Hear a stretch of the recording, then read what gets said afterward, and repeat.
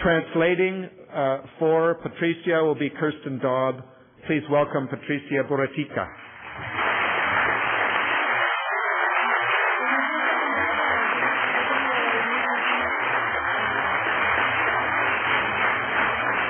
I'd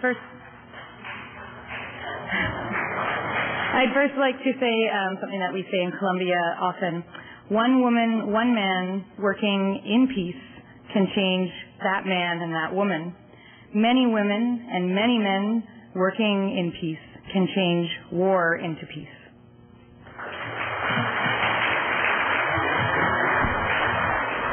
Como lo han dicho aquí, las guerras, as has been said here many times already, wealth is often at the root of war, and Colombia is a very rich country, but it's in its natural resources, but it's very poor in that its population is very poor because of the way they're distributed. Colombia tiene 41 millones de habitantes. Colombia has 41 million people, the population, and 30 million are really living in a state of poverty. Colombia tiene un contexto de conflicto armado. Colombia has been in a state of war for many years, more than 50 years. I was born in a state of war, but I hope to die in a state of peace.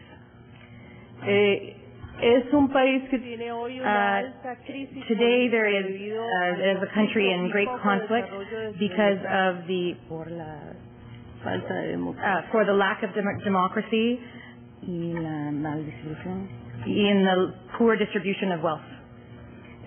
Muchas de sus poblaciones, many populations have suffered from this war, first at the hands of the rebel movement and also from the paramilitaries and from a lack of government rule development policy. Colombia tiene there are three main actors in the armed conflict. The Revolutionary Armed Forces of Colombia, the National Liberation Army,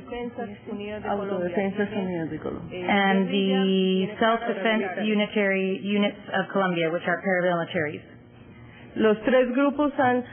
These groups have been the perpetrators of great human rights violations, amongst them massacres, displacements, terrorist acts in cities,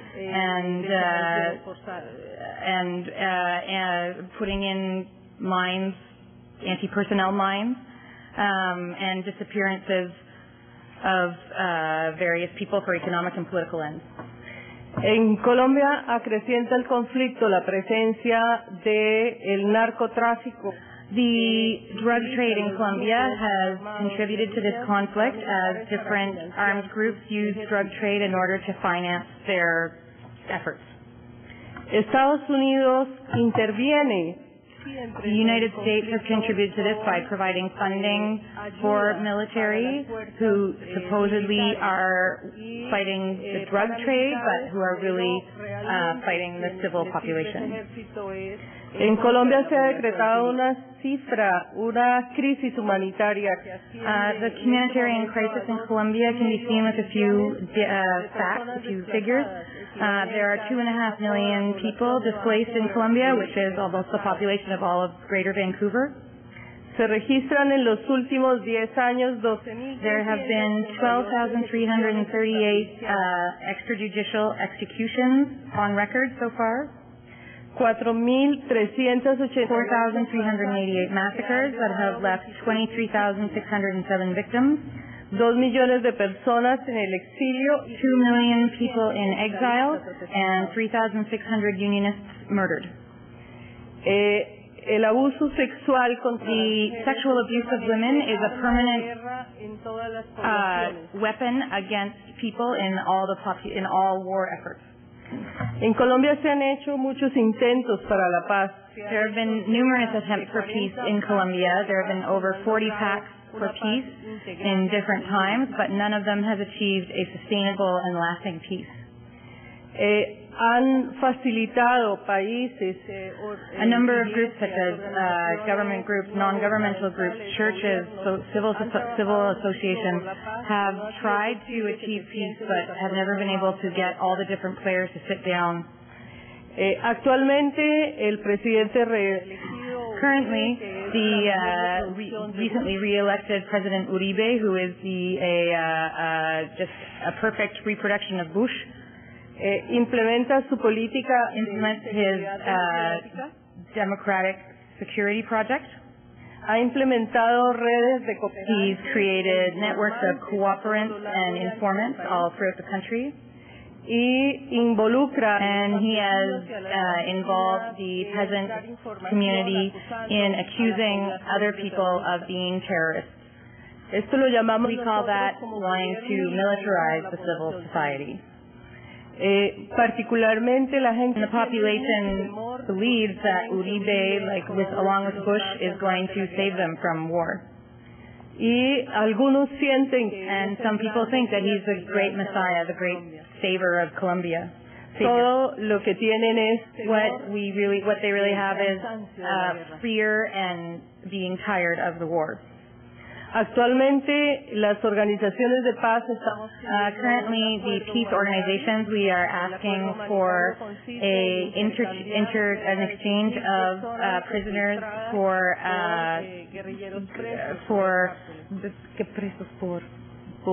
personas secuestradas, for people who have been kidnapped.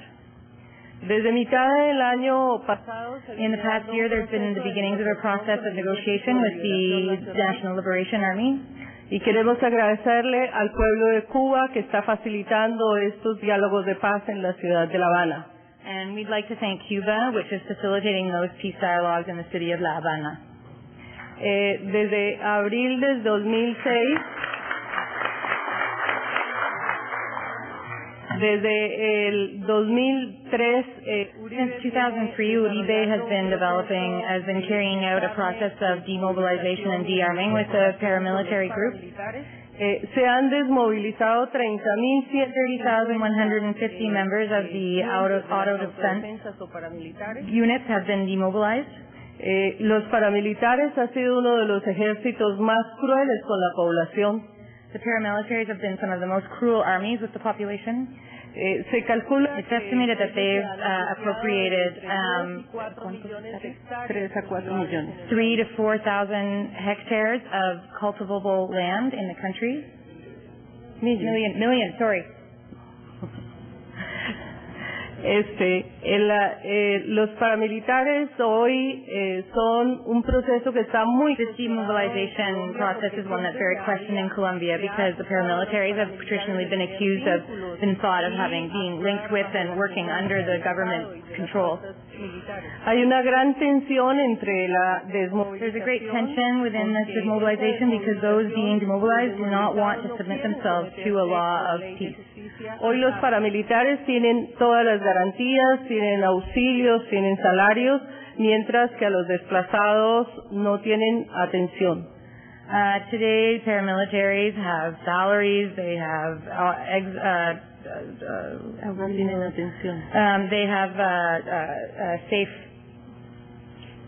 they are safe, and those who are displaced, no attention is given to them. Se ha exigido, y en Colombia hoy lo que estamos... Those groups fighting for social justice have always been accused of being terrorists. Por eso, so in a country in war, the first things to suffer are social rights, economic rights, and political rights. Creemos que we think that conflict will end when the policies of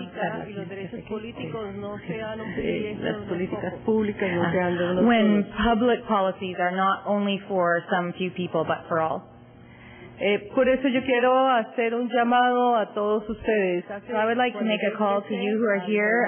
When I began working with the union, the fight was the struggle of the guerrilla within the mountains. Y la guerra fue and war was knocking on the door of all the homes in Colombia. Hoy no hay ni una. In Colombia, there is no family that does not have a family member who has been killed, disappeared, or affected by disappearances or displacements. Desde hace 10 años, when I hear you talking about creating commissions for peace in your unions, 10 years ago, there wasn't even a single commission for... No, there was not a single union with a committee for human rights and unions. Y cuando and when the conflict began touching all of us, hoy en todos los sindicatos, now there is in each union a commission that is called the Human Rights and Peace. Yo espero que a ustedes no les ocurra lo mismo, que no esperen que la guerra llegue a su casa para formar los comités de paz. Muchísimas gracias. I hope that you do not do the same, that you do not wait until war is knocking on your door to form committees of peace. Thank you very much.